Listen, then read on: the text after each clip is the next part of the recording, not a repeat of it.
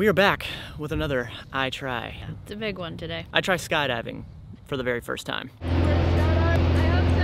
hope so. We're at it again for the very first time. Point of this series is to make ourselves uncomfortable, to try things. Yeah, this one wins so far. Yeah, this is by far the biggest I Try we've done. So I'm shooting this footage here right now first because Jenna's in the car. And I'm not sure if I'm gonna say anything about it, but right now I'm feeling nervous. The gravity is hitting that we're about to jump out of a plane. So here we go. How do you feel knowing we're gonna do this? I'm not happy. Why? I haven't done anything else today and it's almost 4 o'clock. Why have you not done anything? Because I've been nervous. Yeah, it is a concept that will definitely make you uncomfortable. Jumping out of a perfectly good plane, regardless of, you know, how good things have been in the past and what our percentage is and all. Well, I take that back. If they were like, yeah, nobody survived, it'd be much worse. It's still the concept of jumping out of a perfectly good plane. There's risk involved. There, without a doubt. I'm just saying, of course, yeah, we can die from what we're about to do, but we can also die at any moment. And I guess the question is, would you live with regret had you never skydived? Skydive? Go-dove. Skodove, got it. Would you live with regret if you never skodoved? Absolutely not. Well, I would regret if I never did it. My grandma, she died when I was 17. When I was like 15, 16, she got really obsessed with going skydiving. And she had had 2 hip replacements, so she didn't think people would let her skydive. But she found a place that would. Nobody wanted to go with her, and she didn't want to go by herself. And that's the only reason she never went skydiving. I've been thinking a lot about that as the reason why I'm not chickening out. This is something that I've wanted to do for a long time. Time just keeps ticking by, and this has never been a priority. Like, it's never been like, all right, let's actually go do it. This is the type of thing you talk about, but you never actually go and do. Regret is more terrifying to me than what we're about to do. Seriously. This is not what I expected. 10 miles an hour on the road, 120 miles an hour in the sky. So we're actually at Skydive the Gulf in Alberta, Alabama. The people here are fantastic. We planned this a good 3 months in advance. We got here at least 30 minutes early and we showed up and we had to sign paperwork, of course. Video sort of education briefing. What is expected of you on the skydive, so please pay attention. Then we had to do this 8-minute little video just going through the do's and don'ts of what to do when we're actually in the plane, because we're tandem jumping, of course. After that, they took the 2 people that were here before us that are gonna be jumping and landing here.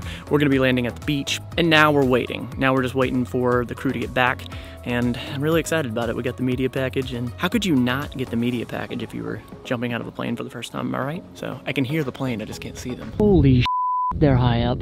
We're going up 9,000 feet, and for every 1,000 feet, it is a 3-degree drop in temperature. And apparently it is in the upper 30s, which for a Floridian, that might as well be negative 100. I can hear him yelling. I changed my mind. At any point when you're up there, you can say, no, I don't want to jump, no, I don't want to go. And legitimately, if you're like, if it's gonna bring you less happiness to do it and you won't have regret. No regrets. No regrets, just basically no regrets. Nice. You all right? Yep. Cool as a cucumber. So there absolutely is this certain level of like, you can chew on this and think about it way too much and talk yourself out of it. I could definitely see that concept available, and I'm intentionally not doing that. Let's just keep going. So one, how many jumps have you done? You're the first. I'm the first. Fantastic. Yes, all right, you're my first. Yeah. So romantic. Yeah? They're preparing shoes and getting themselves strapped in. We're strapped up and ready to roll. So next one you'll see will be their video footage. Okay, do it. Go. I tried skydiving for the very first time. Here we go. Let's go. We're gonna have a lot of fun. Great. Heck yeah.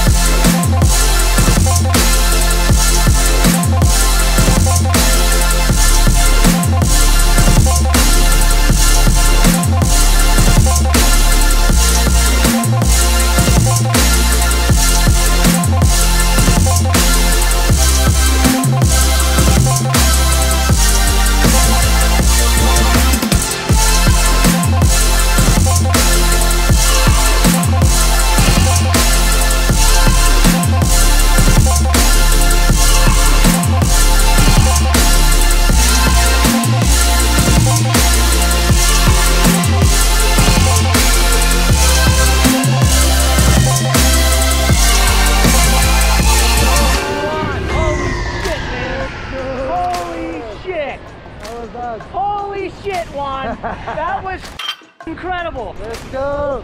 Holy shit! Huh? Made it so far! Alright, you wanna make this turn here.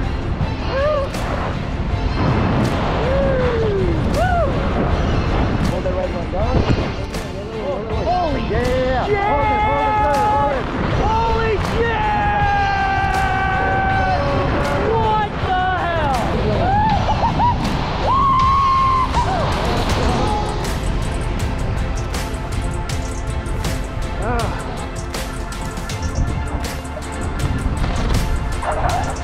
Let me go. Welcome to the beach, my friend. Wow! It's a good way to get here, huh? Wow! Woo! Nice. Welcome to the Made it. beach. What was your favorite part? Surviving. Surviving. Oh, that's amazing. Amazing. What was your favorite part, bro? That was incredible. Take it in, man. How was it, guys? It was good. It's incredible. Incredible. The certificate, but what really matters, this side, this is the official log of the jump. If you jump again, you can log it here. Awesome, man. I really appreciate it. You were yeah, awesome. bro. I really, that was really cool appreciate jump. it. That was a really cool jump, man. We made it. We made it. I was nauseated as hell in the van ride back. Like, me too. Were you really? Yeah. I thought you weren't. No, I was super, super nauseated. yeah. So I realized when we were up there, I never actually saw him put his parachute on. And I kind of panicked for a second, and I was like, okay, I'm not gonna shout, "Did you put your parachute on?" Every bit of the training that they gave me, out the window, gone. And then finally, I was like, all right, hands stay here. He was like, look up, and I was looking up, and I was calm. I wasn't freaking out, but I was just like, it was so much to process. Like that's the best way I could describe it. Like, you couldn't remember any of those cues. Really, really interesting. Honestly, it was crazy enjoyable, euphoric. Nothing will ever replace that. But if I never did it again, I think that it'd be okay. It definitely feels like a checkbox has been checked. When we were on the way up 5,000 feet, and I started to see the horizon, for some reason I started feeling pride that I was doing it. Like I had pride, and I didn't get teary-eyed, but I was like getting close to that feeling of being teary-eyed because I had pride that I was doing it. That was incredible.